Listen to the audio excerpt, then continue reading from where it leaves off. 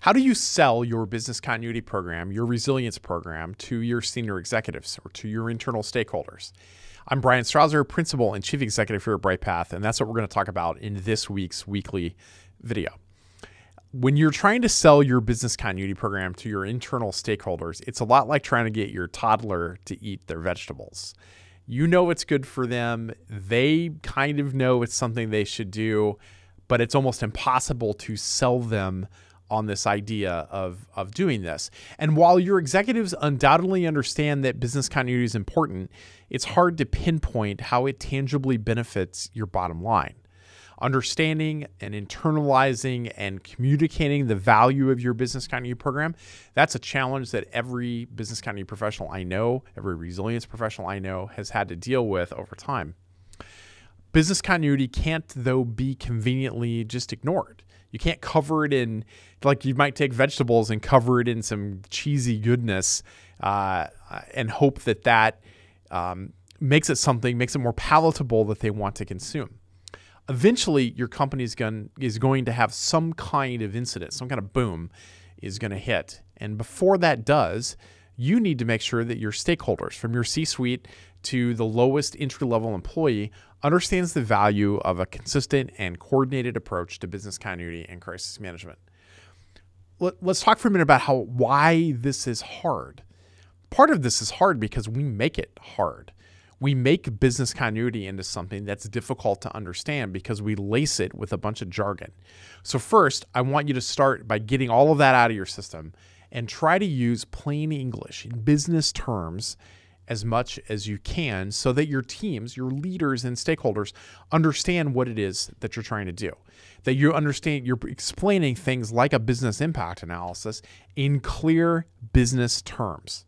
If you can't do that, if you can't connect your program to the objectives of your organization in clear language, you're going to really struggle with that. When we get past that, let's talk about 5 ways then to communicate the values of your business continuity program. I always coach resilience professionals that you need to have some kind of well-rehearsed elevator speech on how you're going to explain the value of your program to the organization, because you need to take advantage of every opportunity to advocate for your program. If your pitch starts with because audit says so or because the regulations say so, then you're going to be really lucky to get anywhere at all. That's not the place to start. Compliance needs to be the last thing that you talk about. So here are 5 ways that I use to explain the value of business continuity and crisis management program, the ways that we win over stakeholders when we're helping our clients succeed. The first is that investing in business continuity demonstrates that you value your people. In the middle of things that we're all dealing with right now, the post-COVID era, environmental, social, and governance concerns, calls for true workplace diversity and equity actions, and the squeeze of the Great Resignation or Great Reshuffle, it's more important than ever that you take care of your team.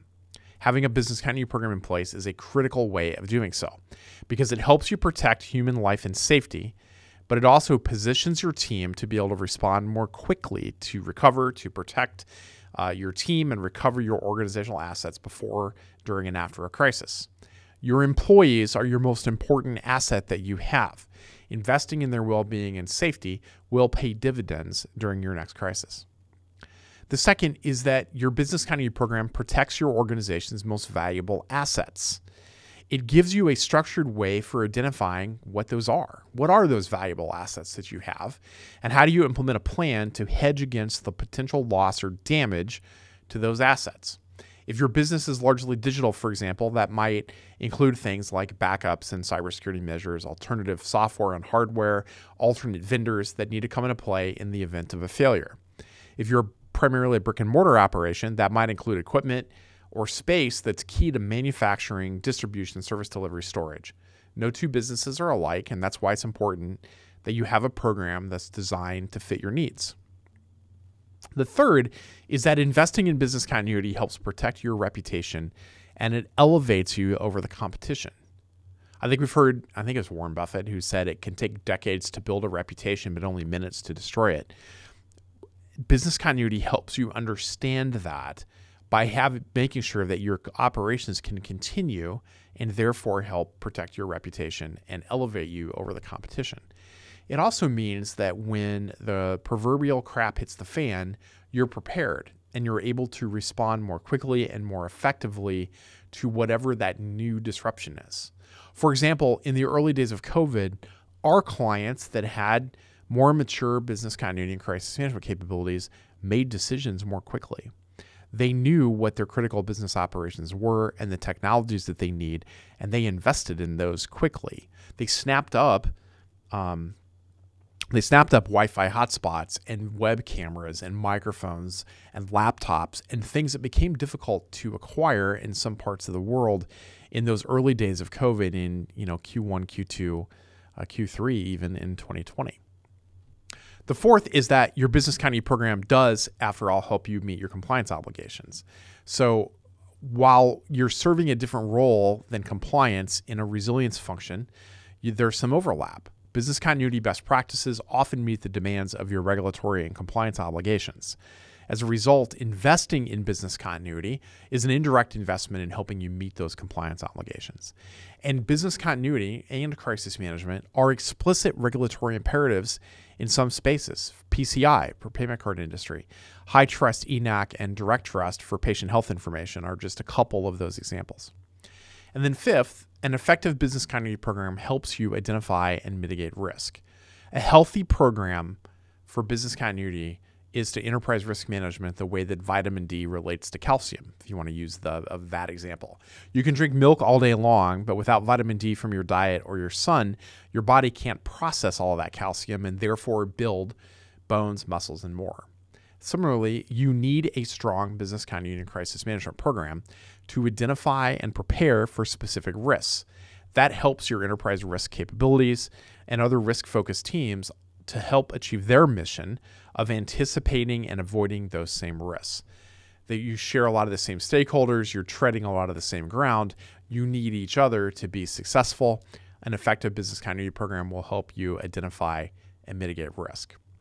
These are 5 ways that we do this. There are other metrics, of course, and things that you could dive into and go a little deeper. But these are the 5 main ways in which I talk to your CEOs, to your senior executives, when I have the opportunity in order to explain the value of business continuity, crisis management, and thus improving your organization's resilience. That's it for this week's video. That's it for this week's video. I'll be back next week with another new episode. Be well. Thanks for watching our video. To learn more about how to manage uncertainty and disruption in your organization, be sure to like, follow, and subscribe to our video channel.